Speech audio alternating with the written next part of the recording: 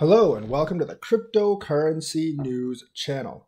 So we got one more Vechain partnership, and this is with shopping.io, which is an online shopping platform for cryptocurrencies. Now, Vechain's obviously not the only one they accept.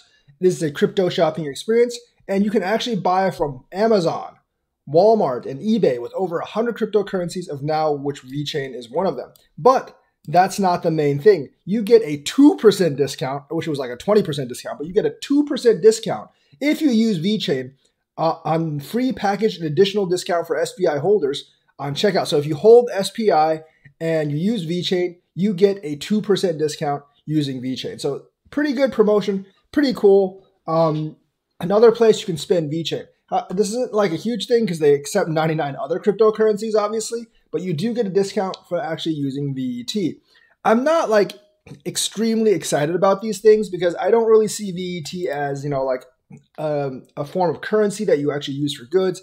I see more of VET used for industrial use cases, but any kind of usage for VET definitely bumps up its value because every kind of transaction does actually cost VETHO. But 2% discount using VET and shopping.io, pretty good. Maybe this will actually get some people using VET for the small discount, although I don't think 2% is particularly impressive in terms of discounts. Also, Vechain has been listed on ixCrypto and is the first Hong Kong launched benchmark indicative crypto index, which aims to reflect the performance of the cryptocurrency market. So this gets it more recognition in Asia. Hong Kong is part of China, so I'm not really sure how exactly the whole like Chinese thing affects it. As you can see, it lists like a lot of coins. The top several: Bitcoin, Ethereum, XRP, Cardano, Dogecoin, Polkadot, Litecoin, Bitcoin Cash, Stellar, Solana, and Vechain is number 11 right now.